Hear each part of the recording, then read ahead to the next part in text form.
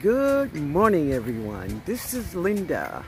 I hope you're having a fine day. It's a fine day here. Yes, it is. A little overcast, but I'll take it. I'm going to take it. Yes. But listen, guys, I stopped in today because I want to talk to you all about garlic. I'm going to just hit on it a little bit. We ain't going to stay. And I want to share with you how I am preserving my turmeric. But first, if you are not subscribed to the channel, hit that subscribe button. I will be sharing my Zone 9 garden. Yeah.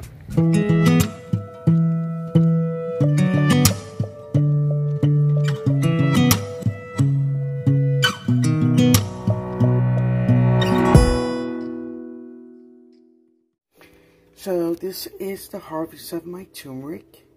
Yep, this is them right here. And I'm cleaning them. I have more to clean, but now understand, I'm not going to take the skin off of all of them, but just some of them. There's a lot of nutrients in those skins. So for these, I'm going to chop them up. I'm gonna make like a soupy paste out of them, and I'm gonna put them in a container and put them in the freezer. Yeah, that's what I'm gonna do, but I'm gonna share. Okay, so this is the first step. I'm just cleaning them, getting all the dirt off, but yeah, some of them I'm leaving the skin off on, some of them I'm taking it off, but I'm not too concerned with taking all the skin off these babies, right? So I'm going to do that. Yeah, it's easy to come off, as you can see that. Very easy, just rub.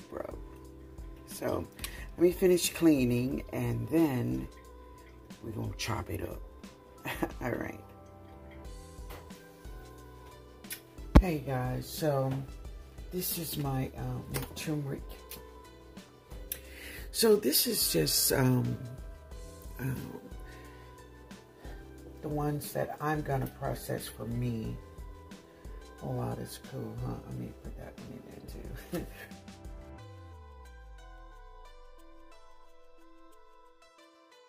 This is where I'm gonna preserve these this turmeric, and basically I'm just going to chop it. And not necessarily small, just like that. And I'm going to boil it, and then I'm going to put it in my blender. That's this batch.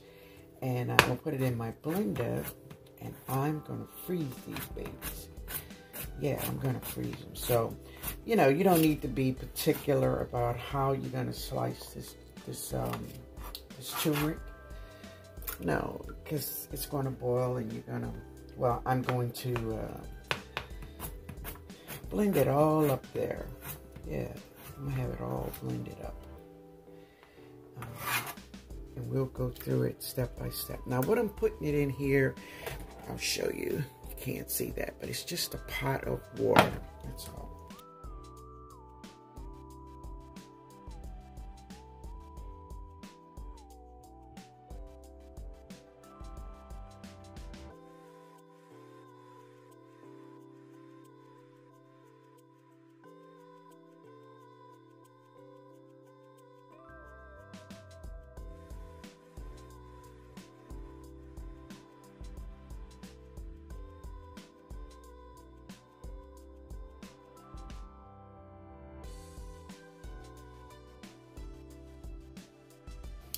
So this is a lot of my dehydrated herbs, and some thyme and basil, and it all starts here. This is where it all starts from, where I put them in. I put them in a brown paper bag, right? So let me open this bag. Let me show you. Wait 1 second. So that is what's in this bag, and that is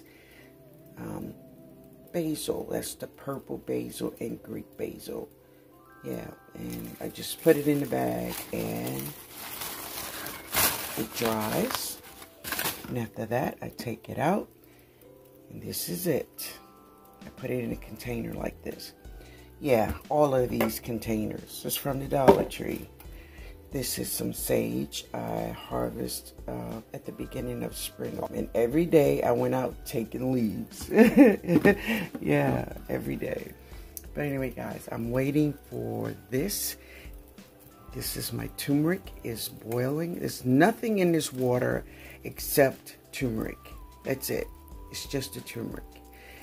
And she's boiling away. And what I want, the turmeric is to be soft. Enough for me to stick a fork in it, and you know, it's very soft, but it's not there yet, y'all. It's not there yet. It's so beautiful out here. Right now, I guess it's almost 11 a.m. and I'm about to take a shower. And Jody and I are going to go somewhere. I don't know where we're going. She just told me be ready at noon. She want to come and get me. So I'm game, y'all. I'm game. But listen, I wanted to share this with you all, just so you all can see what I see. All right, check it out.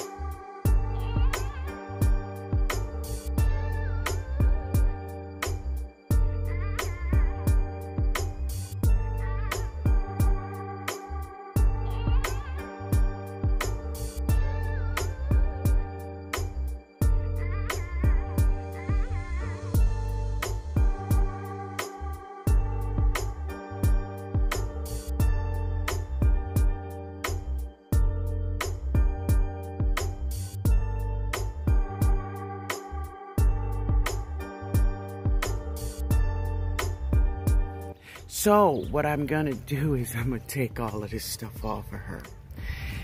And all the bricks are around her. But I'm going to build a nice square to go around her. Just to keep her steady. Not steady. Sturdy. In this spot. Because, yeah, you know, she's going to be on her own. And, you know. Yeah. But I'm going to share it with you all when I make that little box for her. And I'm going to fill it up with soil and stuff all around her. And I'm going to get all of my rigging up that I put around her. Alright guys, I just wanted to share a little chopping and go stop this girl. Alright guys, so here is some of my garlic. I did that, so I can't blame the squirrel for that. But this is some of my garlic too that I dropped with you all. Yeah, but we're gonna talk about this over here. So these are, this side here, this is elephant garlic over here. Yeah, it's garlic here. And somewhere along in here, it stops from being garlic to being onions, right? But I want to talk to you all about garlic today. So there was a time that I could not grow a garlic bulb. Yes, I could not get that garlic bulb. But it was a lot of things that I was doing wrong, okay? So the first thing I was doing wrong was, so the garlic chives, yes guys, those chives, I absolutely love them. Yeah, those chives right there. Yeah, I love them.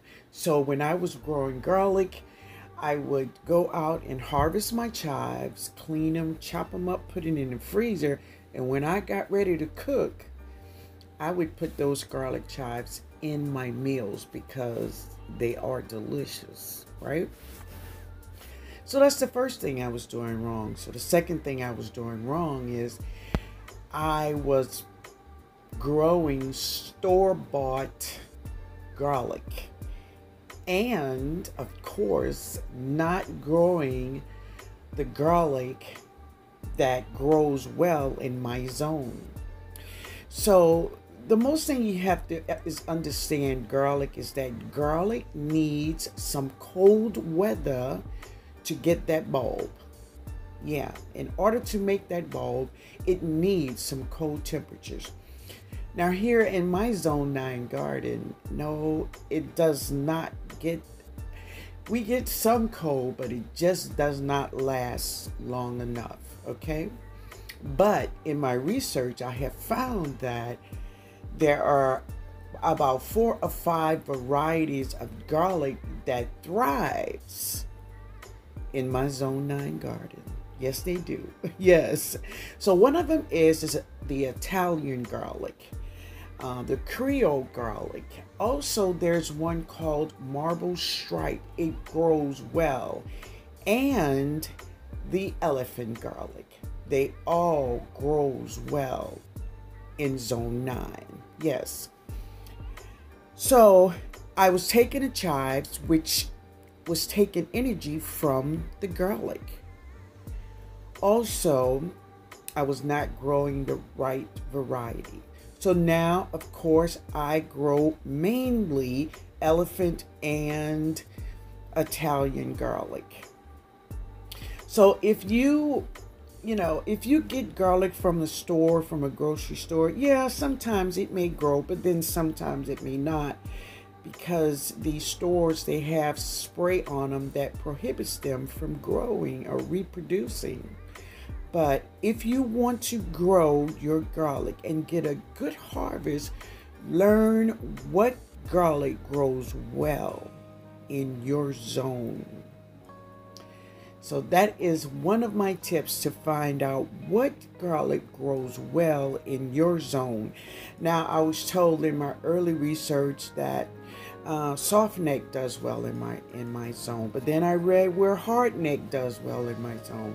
So both of them do well. But I did read that for a soft neck, it does not need longer, colder temperatures to make that bulb. So another thing I would encourage you to do is that when you get a good harvest, is to save some of your best garlic bulbs for the next season. Then you know you are going to have a great harvest because they grew in your garden. And this is how you can keep your garlic growing every year with no problem of not getting that bulb. Now, I'm not going to eat the chives from these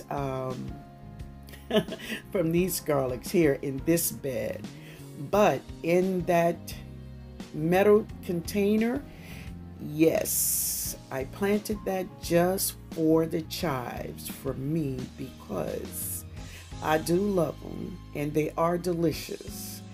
And it's like eating green onion, but it's not onion, it's garlic. So for someone who loves garlic, yeah, then you will love garlic chives. They are amazing. So, that's what I do. But anyway, guys, I wanted to just give you all little tips on growing garlic and being successful the first time. Which, yeah, I went a couple seasons, but that's okay. It's okay. I got it now, baby. I got that thing now. Yeah. But anyway, I hope you find this helpful to you. Yeah, I hope you have an amazing harvest of your garlic. Yes, do well. Do well, family. Do well. Yeah. All right, guys. I'm over here by my Katrina bricks. No, I don't have any Zeta bricks. Just Katrina. But anyway, I wanted to share with you all some of my plants. So this is the one I wanted to share this morning. So it has, what, 5 plants that came up. 5 seeds germinated. Here's one here. There's one back there. And there's 3 right here. Looks like another one is coming up right here or so. But anyway, we ain't gonna count them until they get up. And this, no, that's weeds. That's, no. But that is the purple angel trumpet. Now, I've seen a lot of people say that I did share the seeds with, and they say, well, Miss Linda, I'm gonna drop mine because you dropped yours. So I want you to remember what zone you live in, if you could drop these seeds right now. Because if you live in a cold climate and you would have to bring these seeds inside, why drop them now? You know, give yourself a better chance to, you know, to have the flowers we're looking for, and drop your seeds in the spring.